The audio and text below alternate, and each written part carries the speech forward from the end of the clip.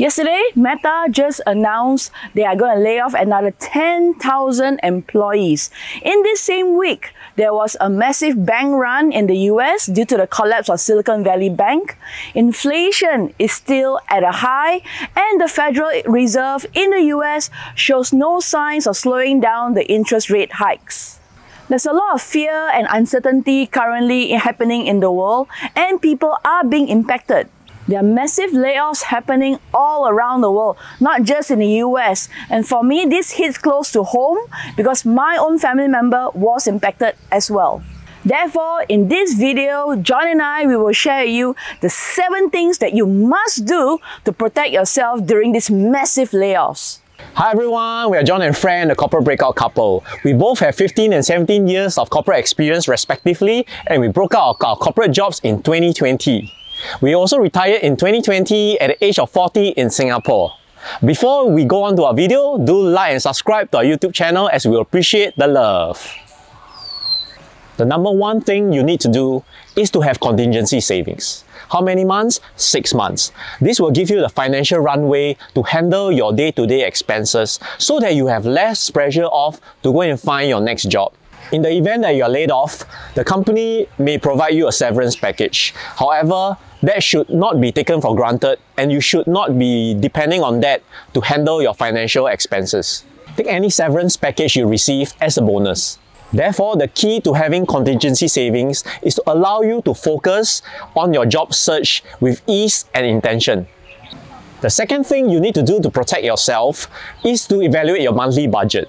This is where you really need to know your numbers and be ultra familiar with what you're spending every day and what your expenses look like. Know the difference between your needs and your wants and classify them accordingly. Be aware of your spending, track them, and be prudent on your spend, especially your wants. It would be great if you can find ways and means to reduce your wants to a minimum during this period. If you may not know what's the difference between your wants and your needs, you can refer to our cost of living videos that we have done for the various countries. I'll put the links below. The third thing you must do is to update your resume. I used to work as a headhunter in Singapore. In fact, that was how I met John. He was my candidate, which I placed in my client's organization. Do not wait until you are laid off to update your resume. Your resume must always be updated with your latest accomplishments and your latest projects and your latest role all the time. Do you have a LinkedIn account? If you don't, that's a major no-no. Sign up for one now. Recruiters and headhunters spend a lot of time on LinkedIn looking for candidates. Some profiles on LinkedIn are quite shocking. They don't even have a profile photo and their LinkedIns are not even updated. How then is someone going to reach out to you for a job opportunity when everything is not updated?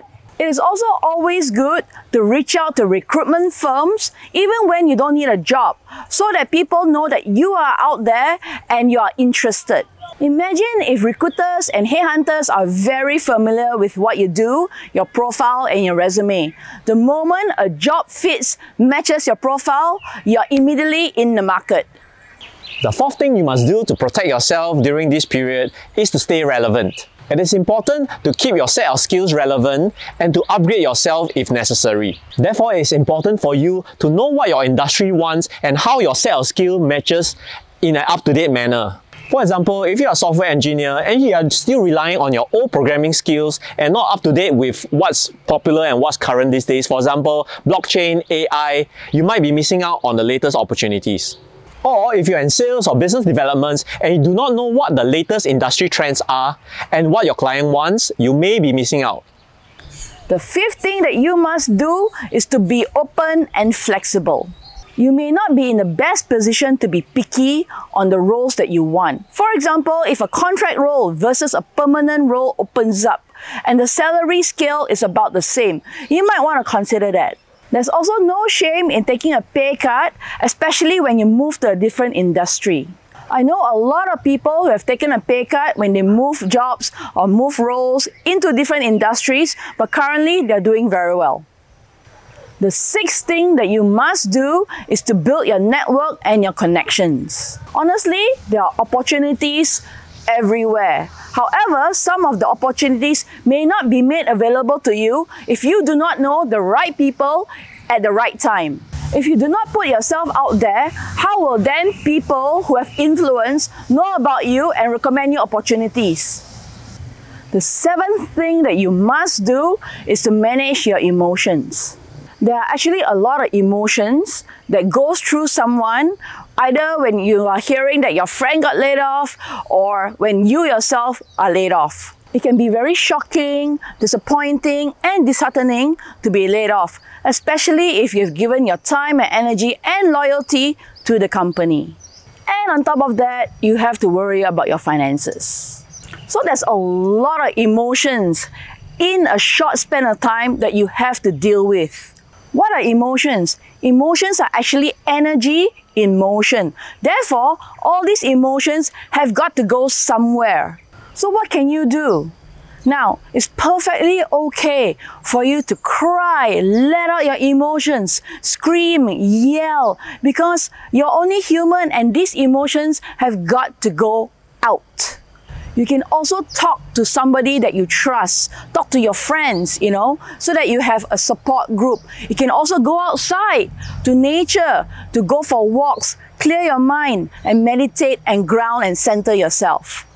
Most people do not know how to handle their emotions and therefore they take the easy way out, which is run away, go for a holiday, take your severance package and bonus, go for a holiday and just run away. I know, it's very tempting, but please don't go there. You'll just go down a downward spiral. We hope that this video has been helpful to you. If you know of someone or people in your life that could really benefit from this video, please share this video to them.